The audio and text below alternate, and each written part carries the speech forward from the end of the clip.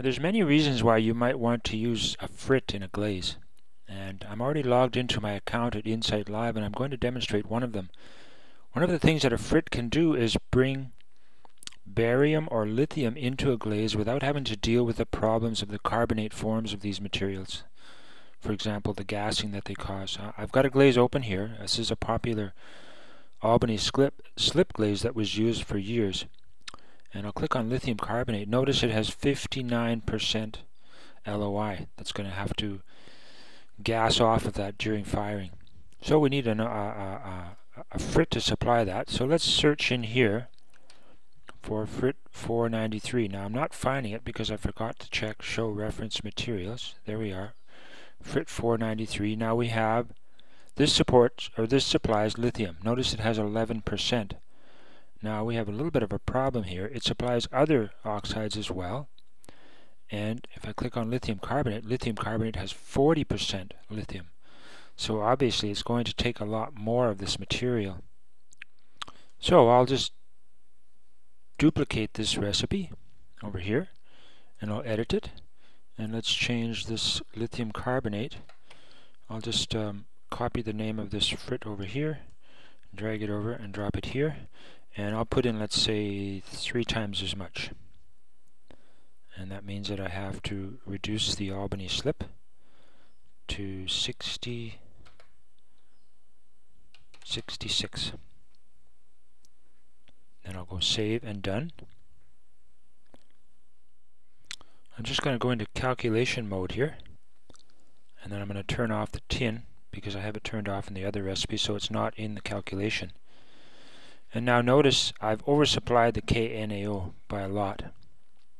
And also I have too much silica. Now I don't have a material in the recipe that contains sodium and potassium or silica that I can reduce to compensate. So this is of course one problem with using a frit like this to supply the lithium. The chemistry of the host glaze has to be such that adjustments can be made to accommodate the other oxides that the frit brings along.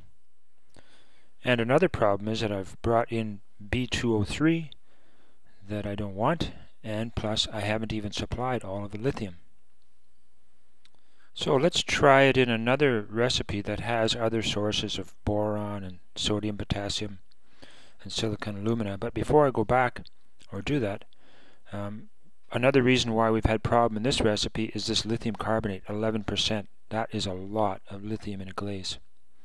And so you would never normally find that much. So let's close these 2 recipes by clicking this little icon here. And I'll open this one, 1214W with lithium boost. And then I'll duplicate it. Now before editing this recipe, let's just think for a minute. I'm going to need, based on the last experience, probably 4 times as much lithium or frit as lithium carbonate, so that'll be 20. Now if I click on this frit again, notice that it supplies sodium as much as a feldspar, and so I'm probably not going to need that feldspar at all. And this frit also supplies boron, but not as much boron as this frit, so I guess I need to look here.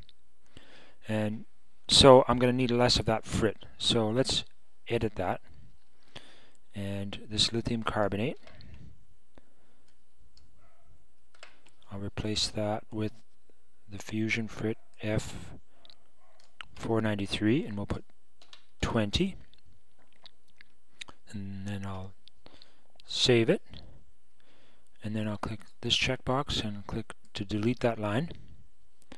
And then we'll click Done.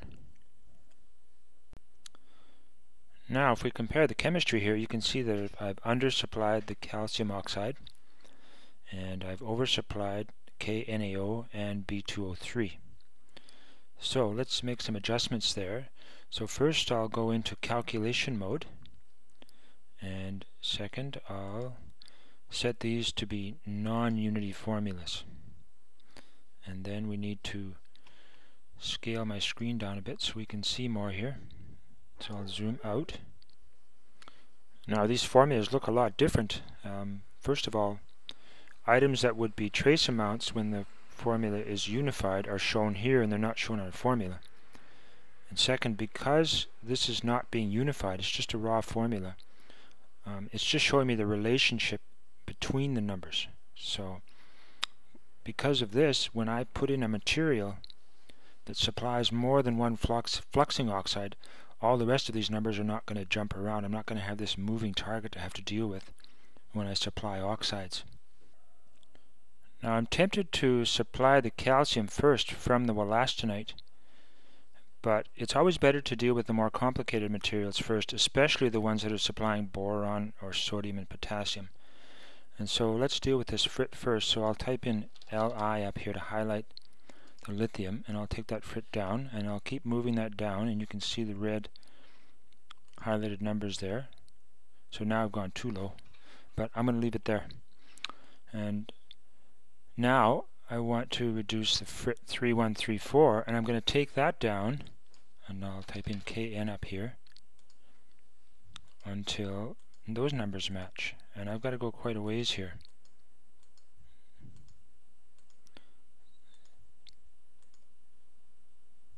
Okay, so we're there.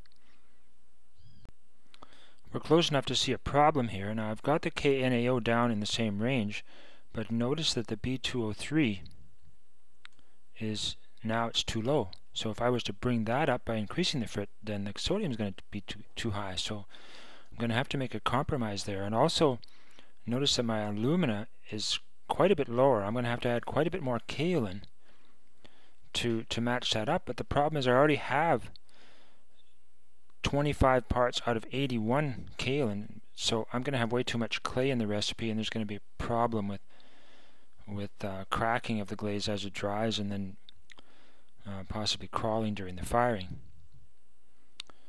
Now the problem is right here, this Frit. Notice that it has no alumina. So I need to have a Frit that's like this, but that contributes some alumina, so I don't need to have so much clay. And it just so happens that there is a Frit that is exactly that. So we'll search for 3124 over here, and I'll click Ferrofrit 3124, and here we are. And this one has alumina, and the chemistry of the rest of it is almost the same as Frit 3134. So let's put that in. So I'll edit this, and we'll change this to 3124, and I'll click Save and Done. But notice that it's not linking up to the chemistry here, so it's because I didn't type in the name right. So let's go Ferrofrit 3124 to match the name that we see over here. And then I'll go Save and Done again. So I'll type B2 in here, and I'll start increasing this Frit 3124 until I can match up the B203. And I'm going to have to move quite a ways there because this Frit doesn't have quite as much B203 as the other one had. And now maybe I'll just bump up the Frit 493 maybe 0.5%. Try to match this number up better. That's good. And now we can do the calcium. So we'll do wollastonite. I'll take it up maybe 2 at a time. And we'll keep, maybe I'll type in Ca here.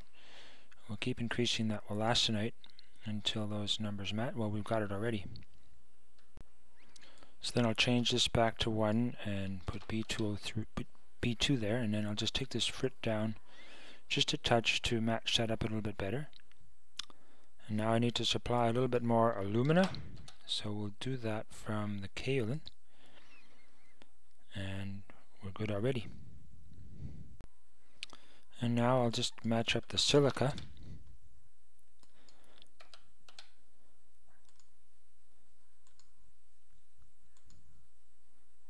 There, that should be good. And now I'll just retotal the recipe.